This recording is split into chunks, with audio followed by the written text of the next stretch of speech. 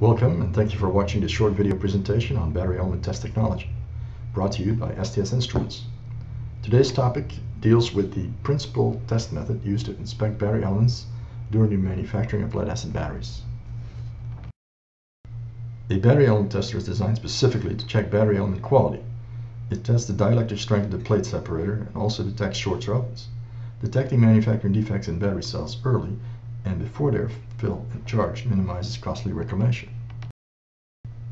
The positive and negative plate sets of a battery element are separated by a separator to prevent them from shorting. To test the dielectric strength or integrity of these separators, a high voltage test level is required. Because a battery element consists of two sets of parallel plates, they have the same electrical characteristic as a capacitor. Applying a high AC voltage to a capacitor load would result in a high AC current flow. This would cause plate heating, could result in deformation or other types of plate damage.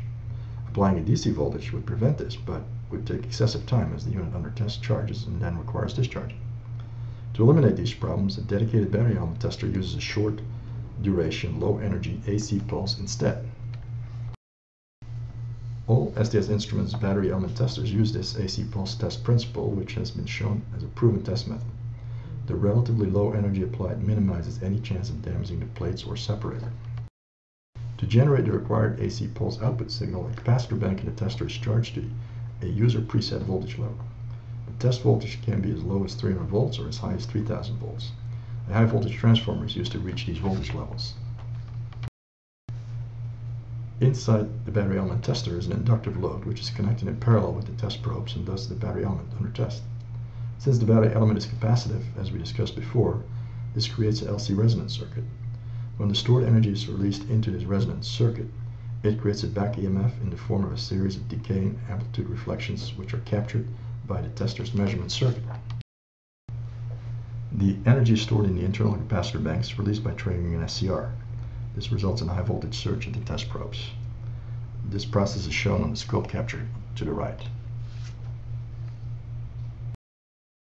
The reflected peak voltage is a measure of the cell's integrity and is measured to calculate a quality factor reading Q.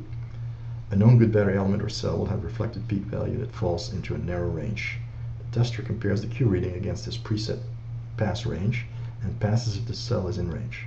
If it's out of range, either too high or too low, it rejects the cell and generates an alarm. The tester screen on the right shows a passing result. Since the battery elements are the most critical component of a battery, ensuring their proper construction is of key importance. Latent separator defects can result in premature battery failure, shortening the life of the battery. Such faults cannot be detected with simple impedance measurements.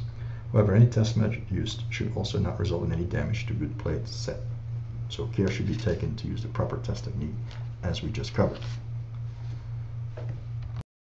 STS Instruments specializes in the design and manufacture of high voltage surge type battery element testers.